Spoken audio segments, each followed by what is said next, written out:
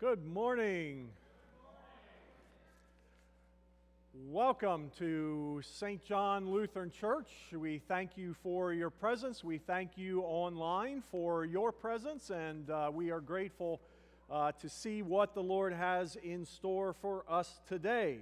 And so with that, we are humbled by the fact that our Lord loves us and cares for us so much that He would even meet us in a place like this where we are worshiping Him and giving Him thanks and praise. And so let's do just that. Let us rise and begin our worship with the invocation and the confession and absolution. In the name of the Father, and of the Son, and of the Holy Spirit, Amen. Let us confess our sins to God our Father. Together, Almighty God, Maker of all things and Judge of all people, we poor sinners confess to you that we have turned away from you. We have not done the good you desire, but have done the evil you forbid. We repent of all our sins of thought, word, and deed, and pray for your mercy for the sake of Jesus Christ our Lord. Turn our hearts away from sin and its temptation, and grant us by the Holy Spirit to serve you with all our heart, mind, body, and soul. In the holy name of Jesus we pray. Amen. Almighty God in His mercy has given His Son to die for you, and for His sake He forgives you all of your sins. As a called and ordained servant of Christ, and by His authority, I therefore declare to you the entire forgiveness of all your sins, in the name of the Father, and of the Son, and of the Holy Spirit. Amen. We continue with our opening song, Amazing Love.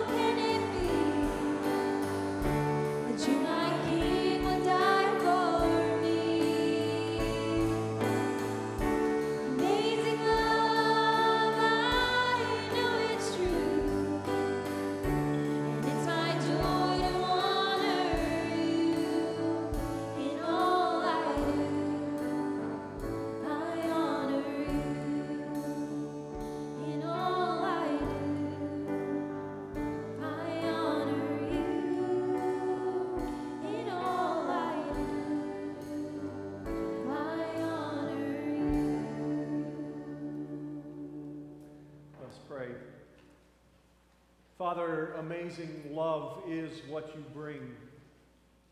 Amazing love that overcomes all of our regret, all of our guilt, all of our self-condemnation.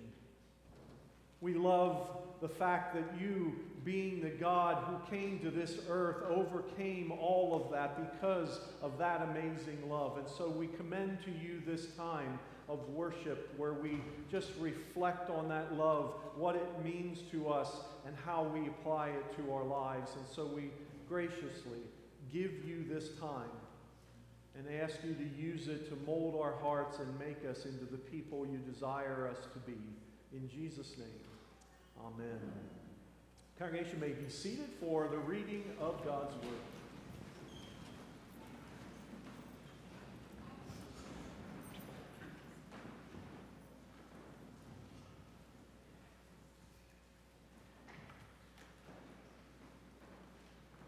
The Old Testament reading for today comes from Psalm 51. Have mercy on me, O God, according to your steadfast love. According to your abundant mercy, blot out my transgressions.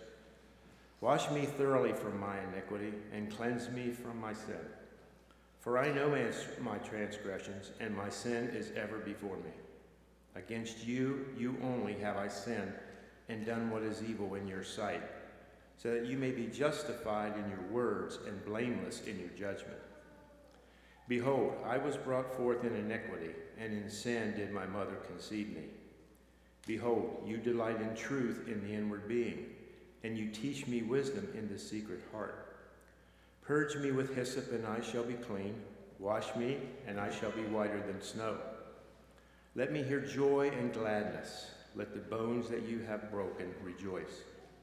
Hide your face from my sins and blot out all my iniquities. Create in me a clean heart, O God, and renew a right spirit within me.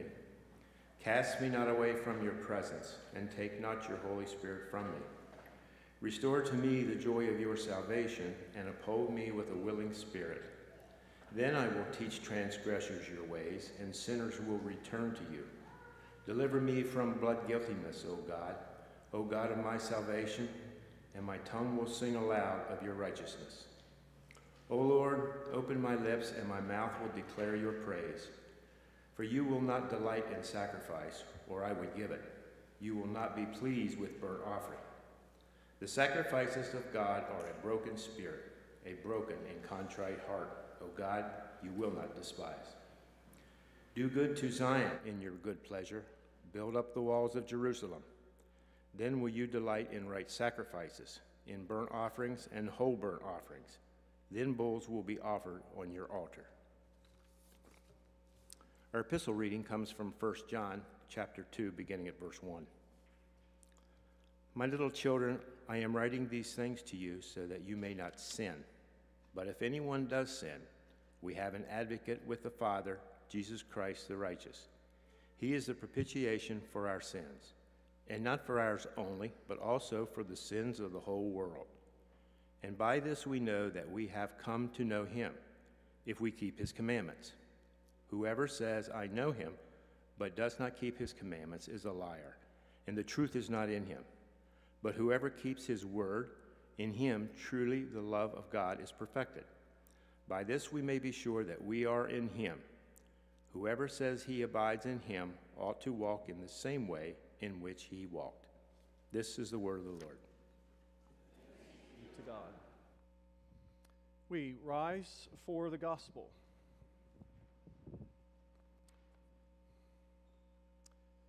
The Holy Gospel according to St. John, the 7th and 8th chapters.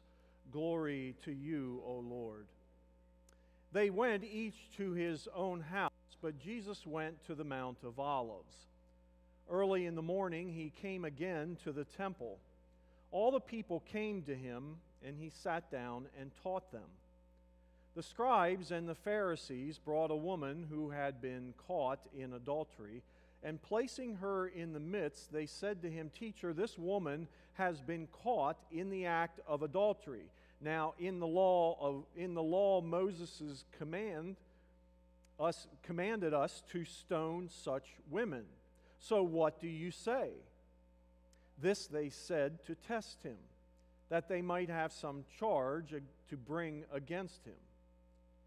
Jesus bent down and wrote with his finger on the ground. And as they continued to ask him, he stood up and said to them, "Let him who is without sin among you be the first to throw a stone at her." And once more he bent down and wrote on the ground. But when they heard it, they went away one by one, beginning with the older ones, and Jesus was left alone with the woman standing before him. Jesus stood up and said to her, "Woman, where are they? Has no one condemned you?" She said, "No one, Lord." And Jesus said, "Neither do I condemn you. Go, and from now on, sin no more." This is the gospel of the Lord. Praise to you, O Christ. We confess our faith with the words of the Apostles' Creed as found on the screen. Together, I believe in God the Father Almighty, maker of heaven and earth, and in Jesus Christ, his only Son, our Lord, who was conceived by the Holy Spirit, born of the Virgin Mary, suffered under Pontius Pilate, was crucified, died, and was buried. He descended into hell. The third day he rose again from the dead. He ascended into heaven and sits at the right hand of God the Father Almighty. From thence he will come to judge the living and the dead. I believe in the Holy Spirit, the holy Christian church, the communion of saints, the forgiveness of sins, the resurrection of the body, and the life everlasting. Amen. Congregation may be seated, and the children are asked to come forward for a message.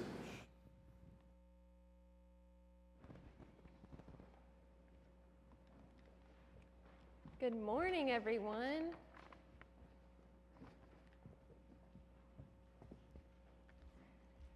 So, today we are going to talk about forgiveness, which is so cool and so amazing. I am so happy that I've been forgiven. But when we talk about forgiveness, we have to talk about the wrong things that we do. So there's some stuff in our lives that we do that's wrong, and that's called sin. Can you think of anything that you do wrong? Sometimes people lie. You know what? Usually we sit down, but today we're going to stand up, and we are going to walk in the wrong direction when we do something wrong. So sometimes people lie. Big step in the wrong direction. Kids at home, stand up and step with us. What else do we do that's wrong? We disobey. Big step in the wrong direction. But sometimes we do things that are right. What's something that we do that's right sometimes? We listen to God's word. So we'll take a small step in the right direction, but that's about as far as we can go all by ourselves. So when we do things that are wrong, we're taking a big step in the wrong direction. And we do things that are right, and we take a little step in the right direction. But God takes our wrong things, and he covers them with his righteousness. And righteousness, when we're given that, is just a big word for we are forgiven. We're covered. So Jesus takes us all the way back to the right place. So here we are in the right place. And now that we're here with Jesus, we can do right things. So what's some right things that we can do?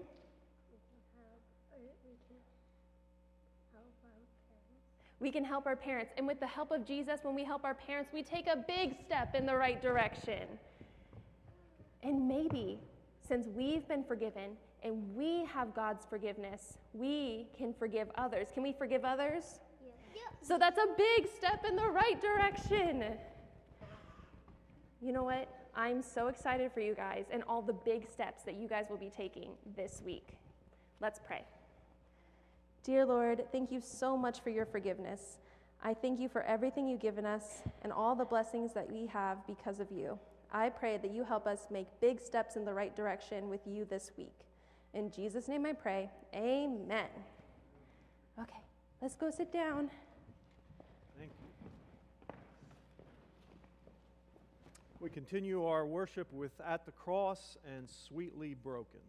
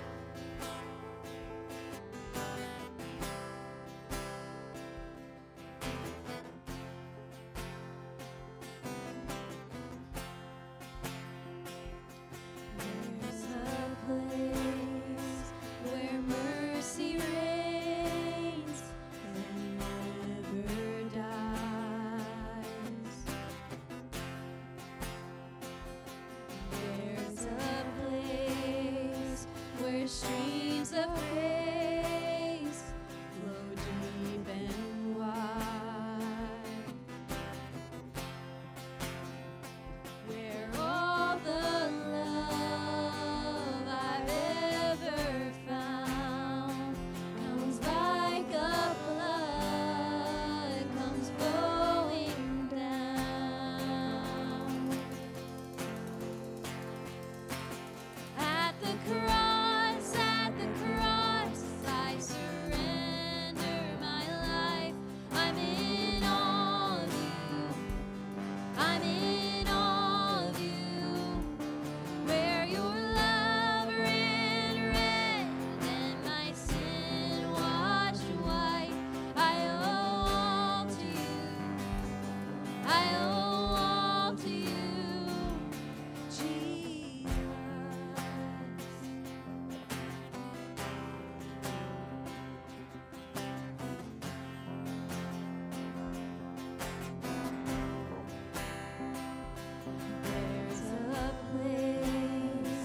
where sin and shame are powerless,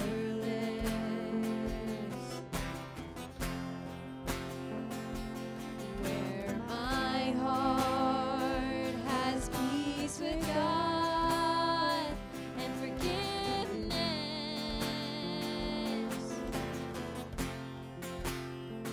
where all the love I've ever found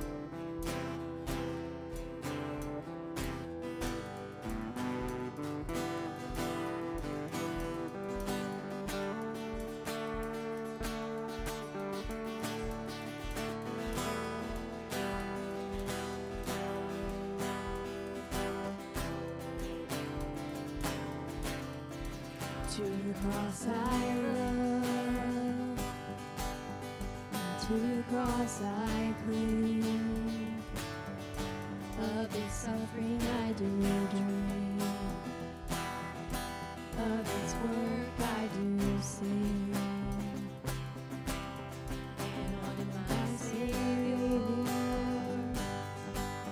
the bruised and crushed, show that God is love, and God is just.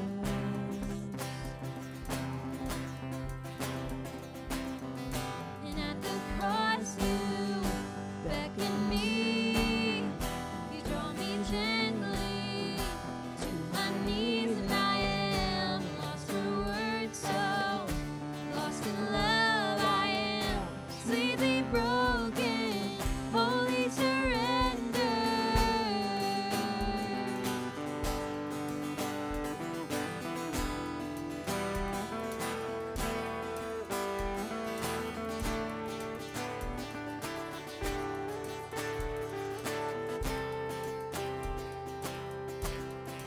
What a priceless gift, undeserved life have I been given through Christ crucified. You called me out of death, you called me into life, and I was under your wrath. Now through the cross I'm reconciled,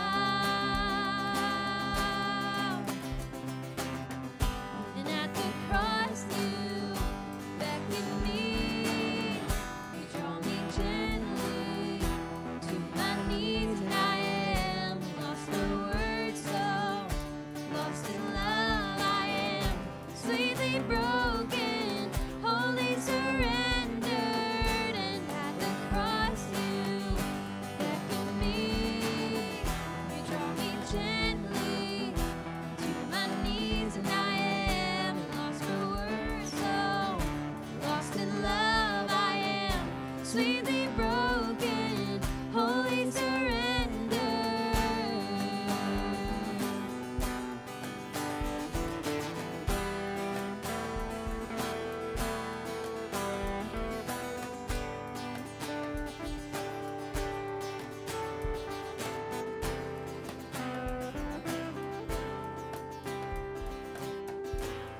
In all of the cross I must confess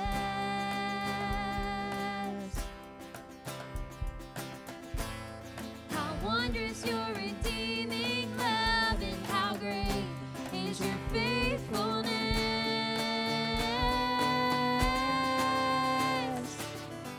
And at the cross you beckon me, you draw me gently to my knees, and I am lost for words, so lost in love I am, sweetly broken, holy surrendered. And at the cross you beckon me, you draw me gently to my knees, and I am lost for words, so lost in love I am, sweetly broken, holy surrender.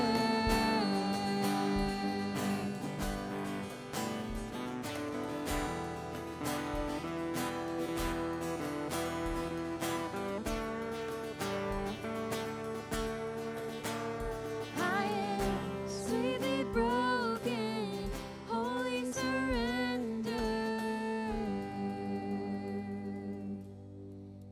Let's pray. Father, that is the prayer that we commend to you today. Broken but yet surrendered to the fact that you are God over our lives, and that all the stuff that we bring to you, that you, the God of all creation, the Redeemer, the giver of life, you free us from. And we thank you and we praise you. We give you this time that we have together and ask your blessing to be upon it, that you, the God, who is that one who has given us so much, would do so in this moment. And so we commend this time to you and ask you to use it, ask you to bless it, and ask you to make it fruitful for us as we walk out those doors today. In Jesus' holy and precious name we pray. Amen.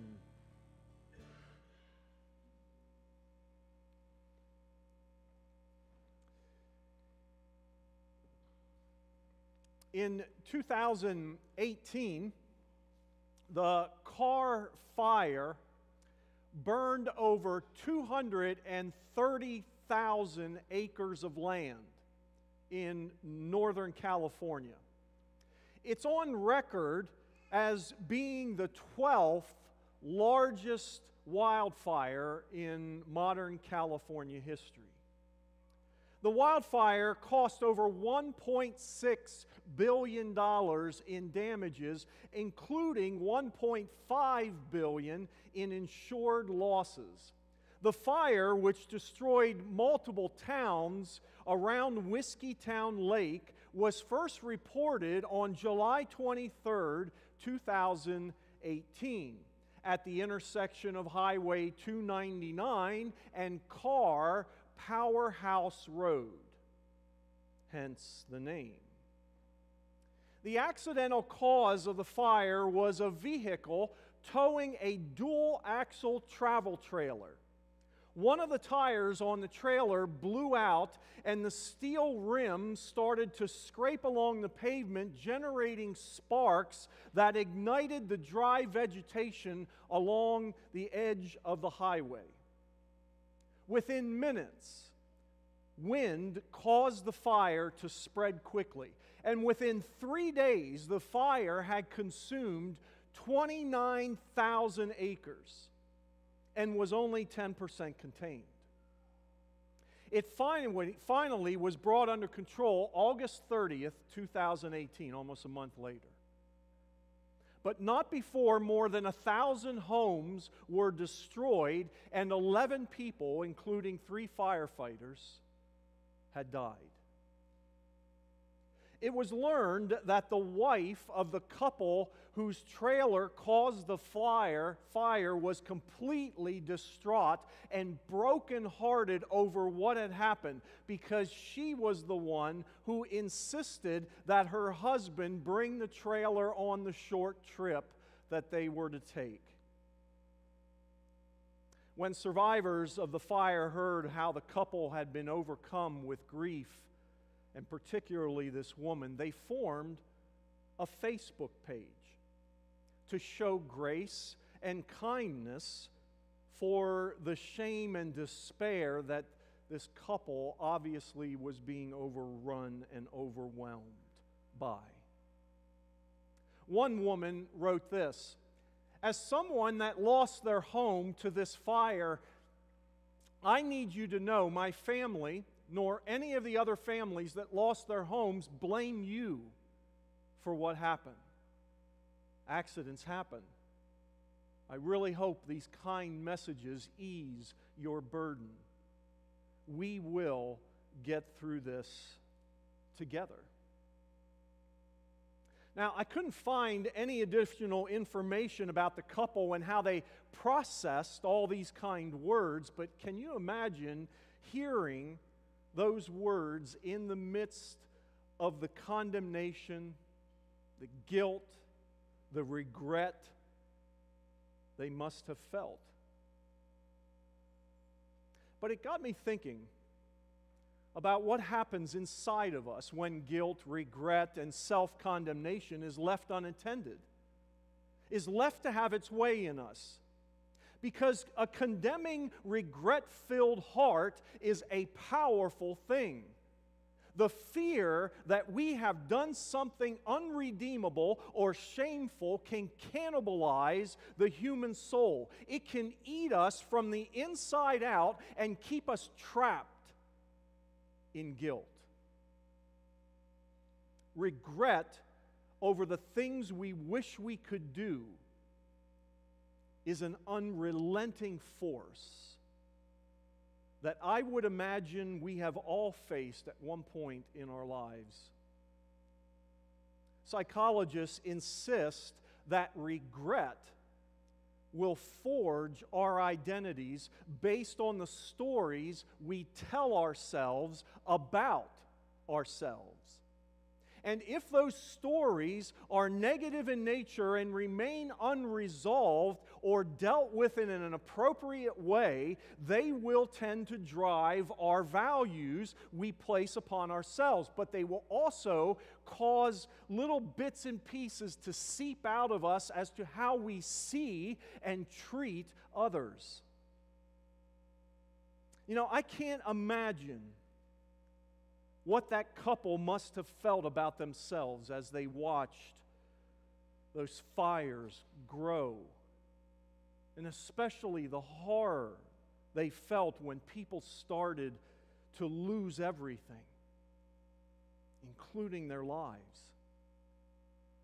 I mean, can you imagine the story they were writing about themselves?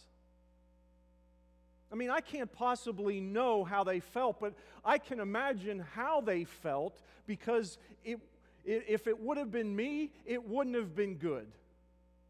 Especially if I would have been the one to insist on taking the trailer that day. The regret of that insistence would have burned a hole in my soul, and the what-ifs would have overwhelmed me beyond degree. You see, the yearning for do-overs grips us all. We all wish we could erase a painful situation we may have caused, or retract words said, or undo a deed done or left undone. But the truth is, we can't. We can't undo those things. However, the story we end up concocting and creating about ourselves can be changed. I'm fascinated by this account that we have in our gospel lesson for today. Now, Jesus was in the temple one early morning teaching the people that were there, and it appears that it was a decent crowd. I mean, the text says that all the people came to him. Now, we don't know what that number was, but we can assume that it was a good number. And so in the midst of his teaching, these scribes and these Pharisees bring a woman who was caught in the act of adultery. Caught in the act of adultery. Now, another assumption that we can make is that being that she was caught in the act, it's a good guess that as she stood there in front of everyone, she wasn't really appropriately dressed for the temple. Probably what happened is that in the midst of them dragging her out of bed, she might have found something to drape over herself to cover the parts of her body that needed covering, but perhaps not. And so to insert the knife of humility deeper into her soul, they take her to the temple of God. And they march her in front of all these people, even Jesus. And the text says that they did this so that they could trap him, so that they could find something against him in which they could charge him with. What do you say, Jesus?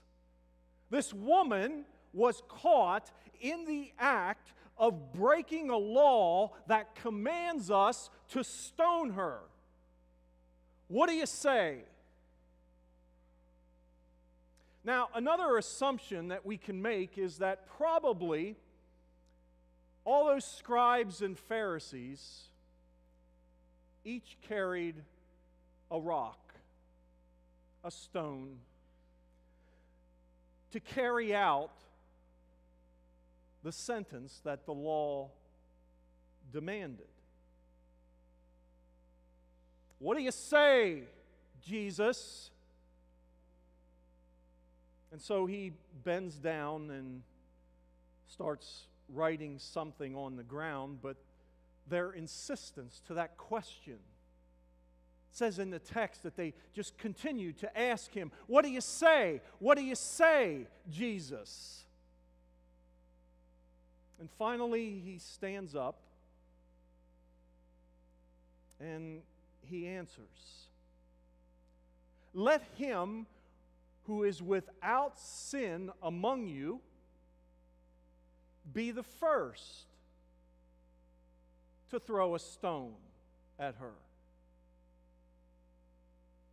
He then bends back down, continues writing on the ground. What? We have no idea. But it's almost like you can just feel the dramatic pause in this moment. One by one, beginning with the older scribes and Pharisees, because they had been around the block enough to know what Jesus was referring to. And one by one, they dropped their rocks of condemnation. I mean, you can just hear in the words, thud, thud, thud,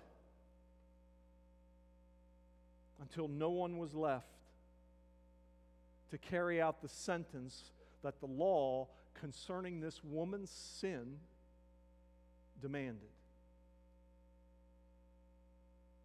Now, in thinking about this woman, do you think that as she stood there with all those eyes gazing at her, that she was regretting the decision that she had made, wanting desperately to have a redo of the decisions that she made the night previous? Do you think that if there was a hole deep enough for her to hide herself in from all those eyes staring at her, that she would have crawled in it immediately? Do you think that her heart was internally crying out in anguish and guilt? I mean, I can only imagine the story that she was mentally writing about herself in that moment. You see, regret is a cruel and heartless monster. A heart of condemnation kills anything positive that we might even remotely think about ourselves, because it hangs on us, repeats its conviction over and over and over again, writing an unpleasant story because of the regret and condemnation we hold against ourselves. And we will do this all the time. But the good news for us is that we have Jesus, who assures us that the story we write about ourselves never has to be one of constant condemnation. Woman, where are they? Has no one condemned you? No one, Lord. Not one. Then neither do I, who actually am the one who could throw a rock at you and sentence you to death. But I don't. Because there's a better, fuller story I want you to write about yourself. So go and don't do what brought you here anymore, because you're better than that. Your story can be so much more freeing than that. And I will show you in a couple of weeks how much freeing that can be, because I will show you the level of forgiveness that you actually have.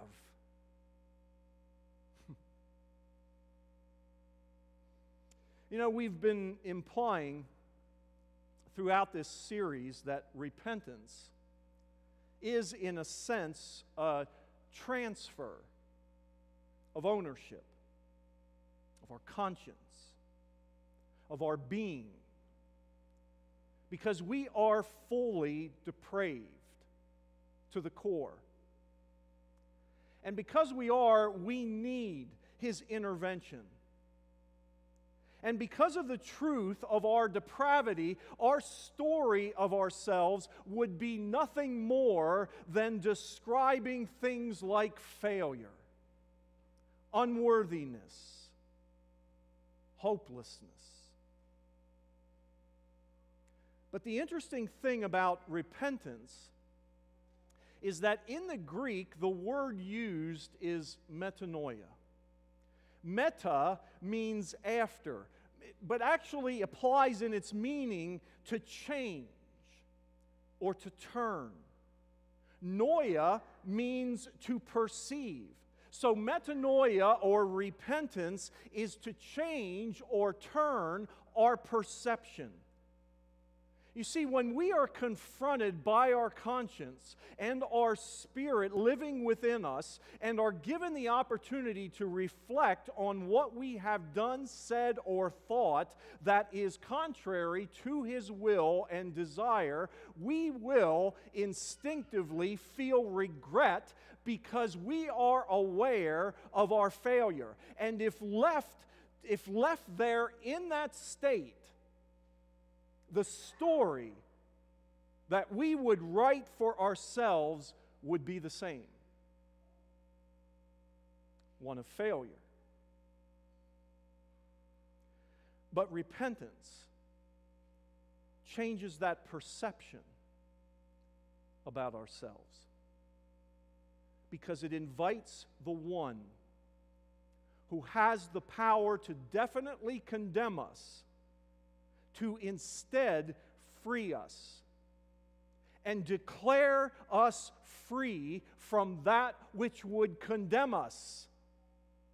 It's a beautiful thing. Where are they? Has no one condemned you? Neither do I.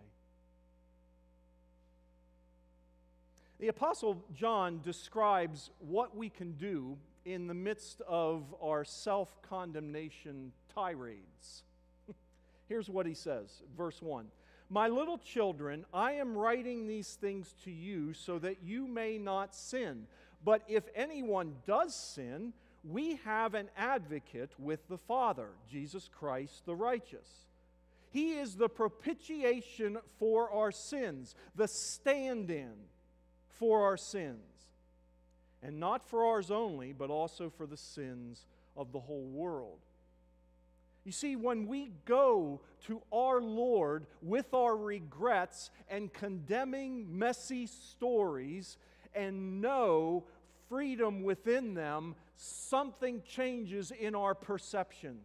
John, later in chapter 3, goes on and says this. Says, I love this. Whenever our heart condemns us, God is greater than our heart, and He knows everything.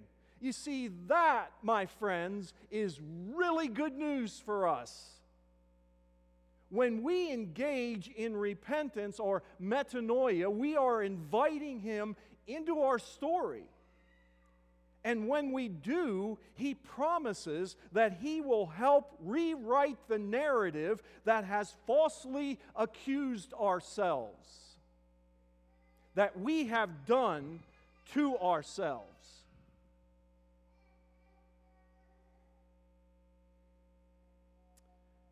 And you see, when that happens,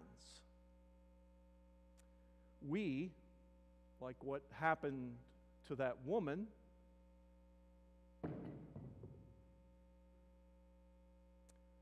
are condemnation free.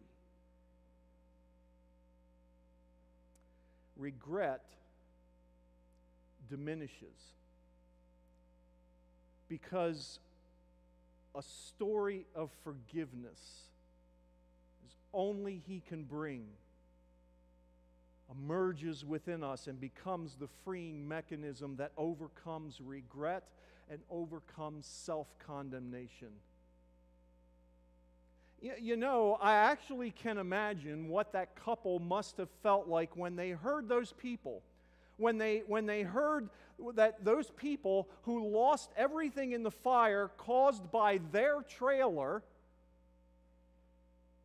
felt. When they said to her, "It's okay. We'll get through this together." I can actually know what they felt like because I feel the same thing.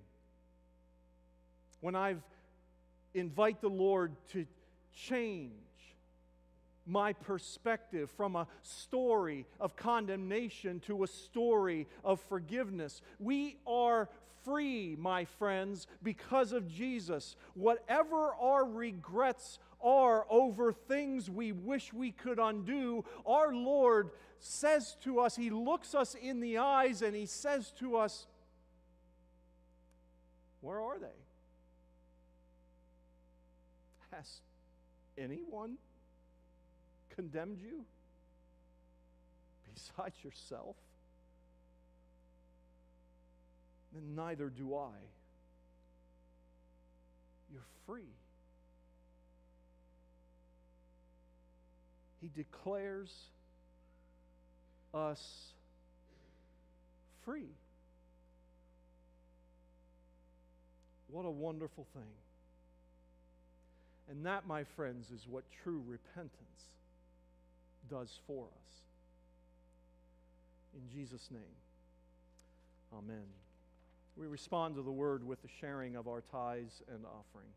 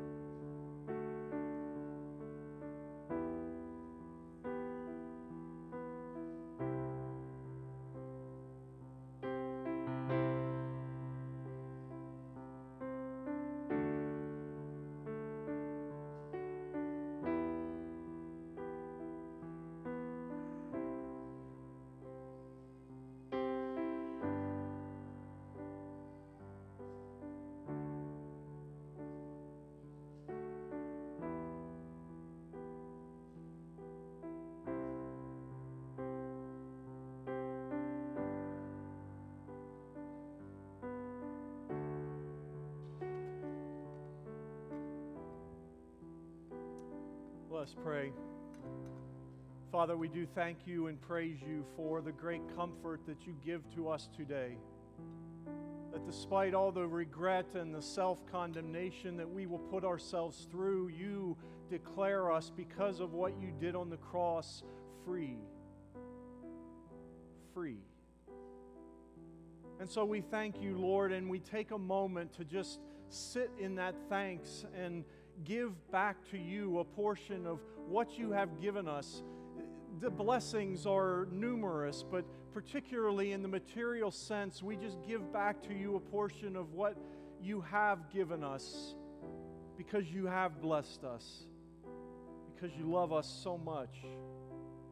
And so we ask that you use these gifts to help others see that great blessing of being free in you. In Jesus' holy and precious name, amen.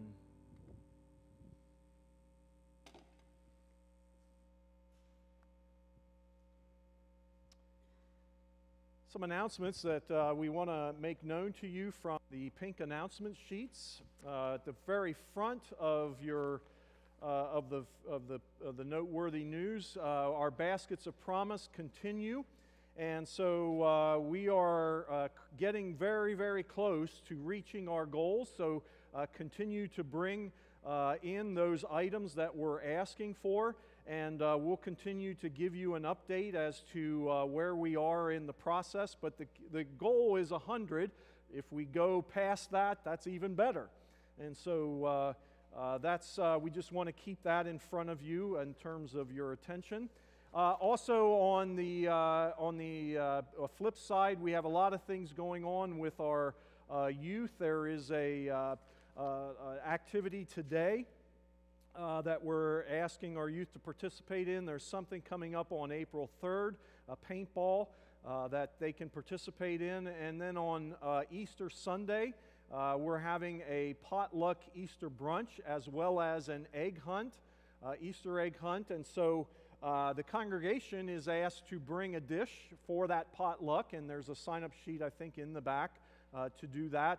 But also, we're going to, for ages nursery to 6th grade, we're going to have an Easter egg hunt in between services on the 17th. So please note that and be in the fellowship hall to participate in food and fun.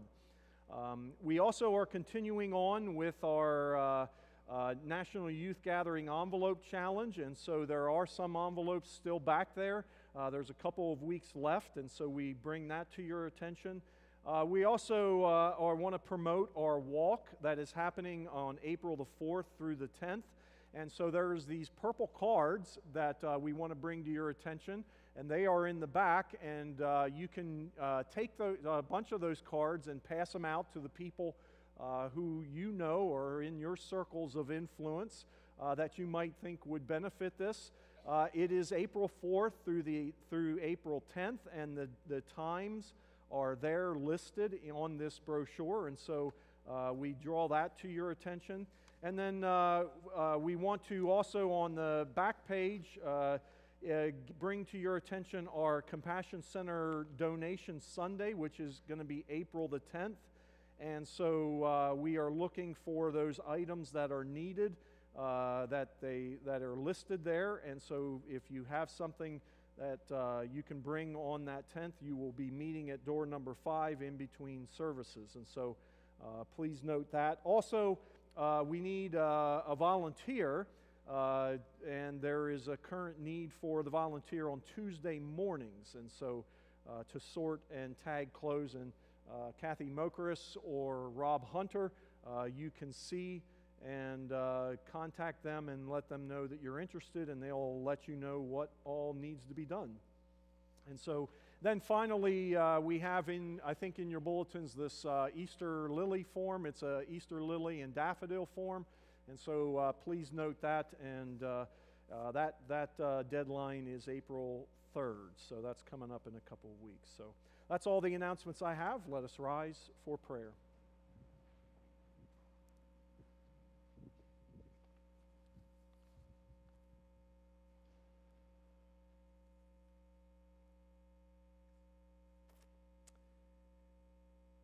Prayer requests have come in this week for Marie Grundler and healing on her leg that has a stress fracture, and so she's going to be have to be at home for the next 6 weeks, and so we continue to lift her up.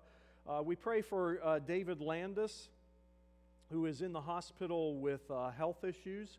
For Tony Behrens, who is friends of members here, who is having health concerns.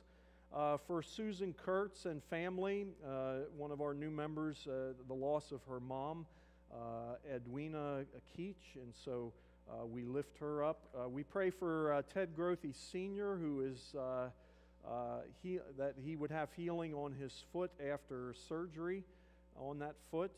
For the blessing of Luca Mackley, who was born Wednesday, 3/16, awesome, to Jenna and Dakota, and we are grateful for that. And then just a a quick reminder of a birthday that's coming up on Tuesday.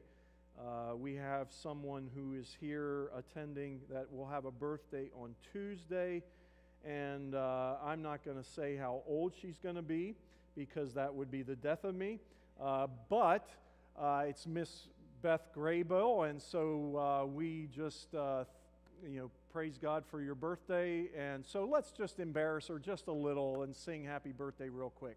1, 2, 3. Happy birthday to you. Happy birthday to you. Happy birthday, dear Beth. Happy birthday to you. All right, you can thank whoever wrote that note later. So let us pray. Father, we do thank you and praise you for the wonderful gift of who you are and what you offer us in our lives. We thank you for this idea that when we repent, we receive something very precious from you. Freedom. Freedom from those things that regret traps us with. Freedom from those things that we self-condemn ourselves to. And so that freedom, Lord, is your gift to us because it is a freedom that we do not stand condemned in front of you. The rocks drop because you, the God of all creation, declares us free. And so we thank you, we praise you for that wonderful, wonderful gift. Lord, in your mercy, hear our prayer.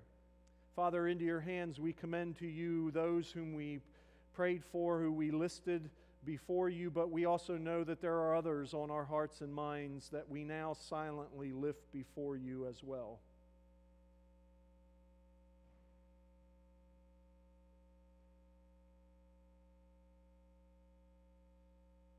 Lord, in your mercy, hear our prayer.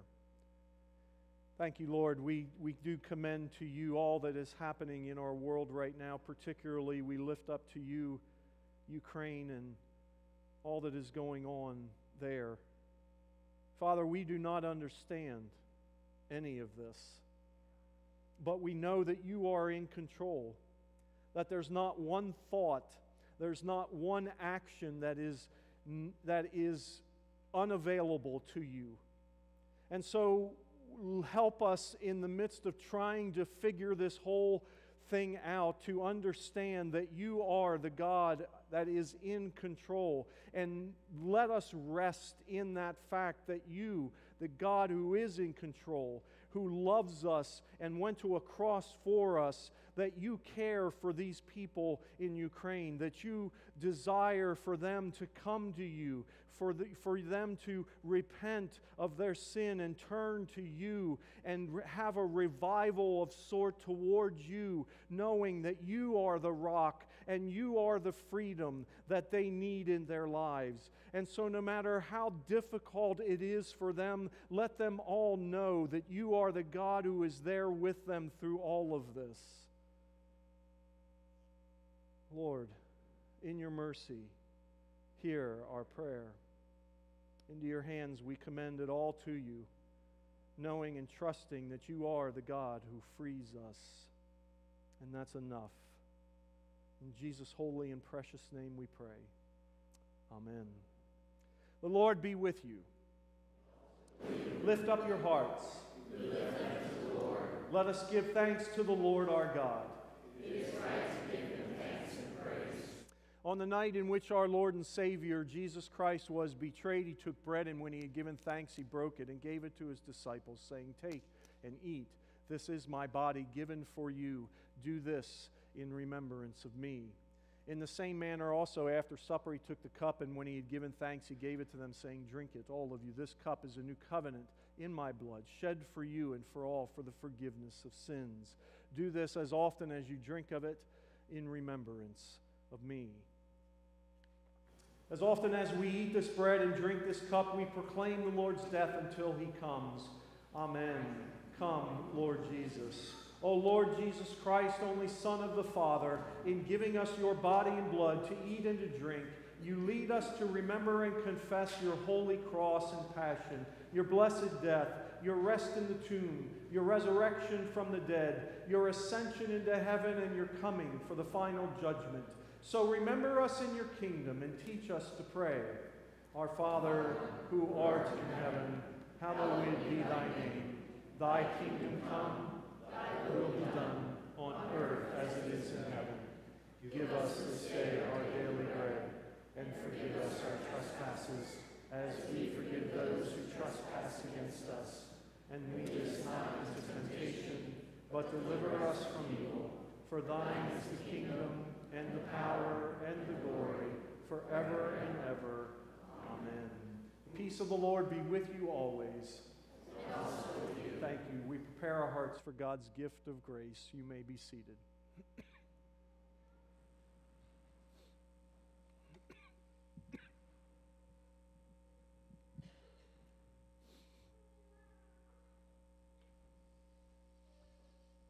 Jerry, the body of your Lord given for you, the blood of your Lord shed for you for the forgiveness of all your sins.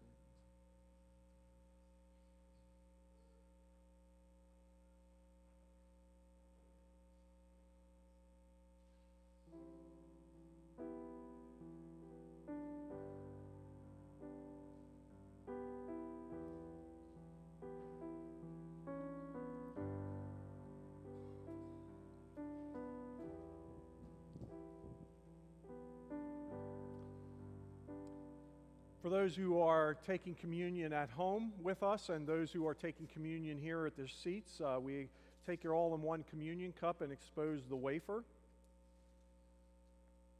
This is the body of your Lord, given for you.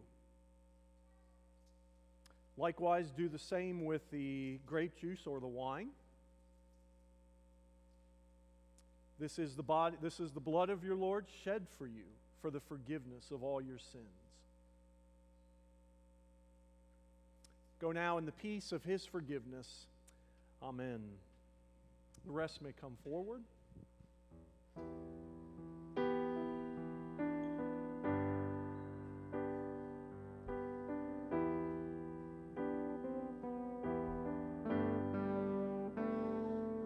All these pieces broken and scattered, in mercy gathered, mended and whole, empty-handed, but not forsaken.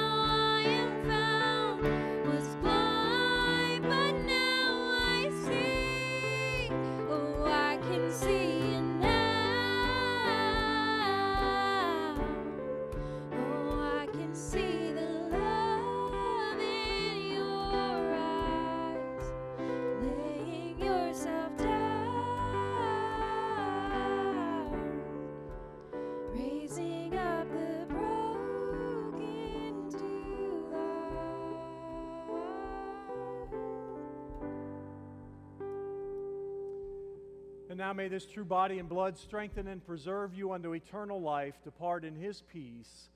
Amen. Please rise. And now may the Lord bless you and keep you. May the Lord make his face to shine upon you and be gracious unto you. May the Lord look upon you with favor and give you peace. Amen. All right, as Pastor said a few times in the message, with this forgiveness, we are free. And our last song is called I Am Free, as many of you know. And the chorus says, I am free to run, I am free to dance, I am free to live for you, I am free. So I would encourage you to run and dance and go willy-nilly. The kids can go crazy. This is your time to just praise the Lord with your body and spirit.